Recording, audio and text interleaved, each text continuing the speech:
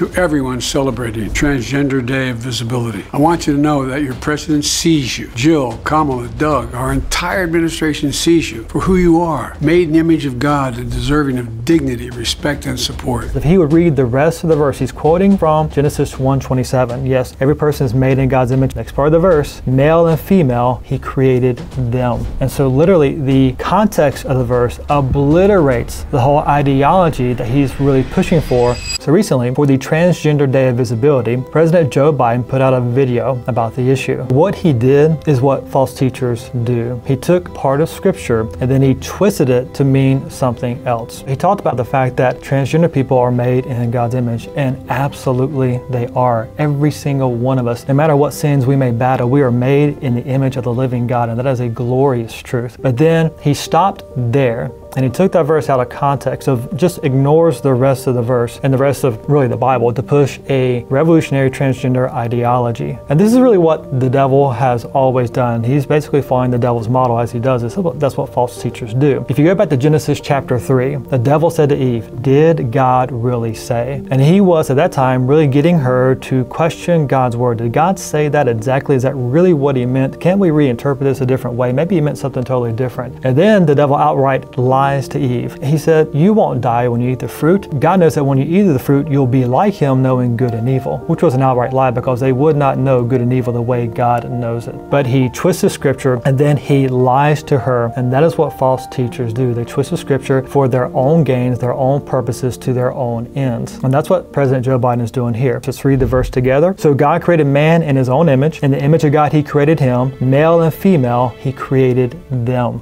But we know it's hard when there are those out there who don't see you and don't respect you. For example, the onslaught of anti-transgender state laws attacking you and your families is simply wrong. This administration is standing up for you against all these hateful bills. First of all, I don't know all the laws he's referring to, those bills he's referring to, but we do know that the majority of those bills and those laws are meant to protect women and to protect religious and parental rights. And so he's calling those sorts of things hateful because they go against the ideology he's pushing for. And he basically says, in essence, in those last few comments, that those who disagree with him, they are being disrespectful and they are being hateful. He's calling those who disagree with him intolerant and bigoted, when in fact he's actually being intolerant and bigoted towards those who disagree with his point of view. And guys, what is actually hateful would be to lead someone down the path of a lie, especially a child, that leads to destruction. And we know the path that is good and right because it's laid out in God's word. You see, we mentioned earlier, we're all made in God's image. That is a biblical truth, and we can cling to that, hold on to that. It's a glorious one. But there's also another truth we got to keep in mind as well, that we're all sinners, broken by sin. Because we all descend from Adam, we're all broken by sin. We all battle sin in different ways. And so our natural inclinations are not necessarily good because they can be wrapped up in our sin. And encouraging people to follow those sinful inclinations leads them down a path of destruction and ruin and brokenness in this life and for eternity. So what he's advocating for is not loving towards these people. It's actually, in reality, in a sense, it is hateful. What would be loving is to say to people, hey, this is what is true. You see, biblically, love is connected to who God is. Truth and love both come from God. You cannot separate God's love from his truth. So anything not in line with God's word and his truth is not loving.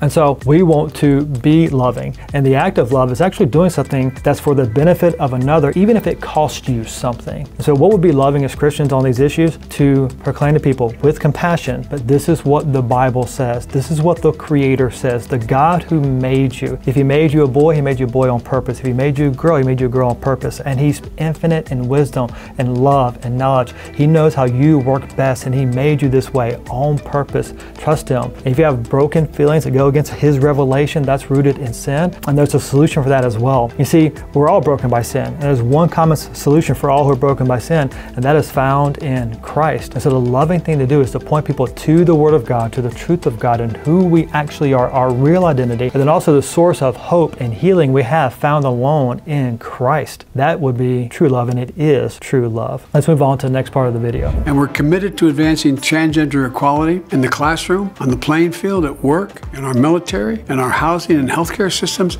everywhere, simply everywhere. Notice he is committed to advancing this transgender revolution. He says simply everywhere. Classroom, ball field, workplace, wherever you're at, he's going to push this ideology. Again, there is no neutral. He is not neutral. He is partial to a particular ideology and is pushing that ideology with the full weight and the force of his administration and the White House. And he's religious. He is zealous for this ideology. He wants to see converts. As we mentioned before, again in a different video, everybody is religious. Everybody is evangelistic. Everybody wants to win converts. Sometimes they want to win or force converts one way or another. Today, we're announcing even more steps, but there's always more work to do to end the epidemic of violence against transgender women of color and girls of color, to ensure transgender seniors can age with dignity, and to finally pass a bipartisan Equality Act to help transgender persons around the world live free from discrimination and violence. Above all, to be there with you. To parents of transgender children, affirming your child's identity is one of the most powerful things you can do to keep them safe and healthy. In many ways, what he just said could not be further from the truth. But my question for now is, what are the next steps he was referring to? What next steps is he seeking to implement to really push this agenda on our nation? Well, we get some hints from that, actually not just hints, some outright declarations from him and the White House from different papers they have published through different agencies. One example would be the Office of Population Affairs. I want to read to you just a little quote from that particular document talking about some of the next steps that they see as vital to really pushing this ideology. It reads as such: gender affirming care is a supportive form of health care. It consists of an array of services that may include medical, surgical, mental health, and non-medical services for transgender and non-binary people. For transgender and non-binary children and adolescents, early gender affirming care is crucial to overall health and well-being. First, they posit this as a form of health care, therefore they would declare it's a right of sorts. And then what's part of this health care if you're a transgender person or transgender child? Part of the health care are medical provisions or surgical provisions. And this is to be available to younger and younger kids. We're talking about kids who are 12, 11, 10, 9 years old to help them fit the gender they feel like they are on the inside. That includes things like puberty blockers, hormone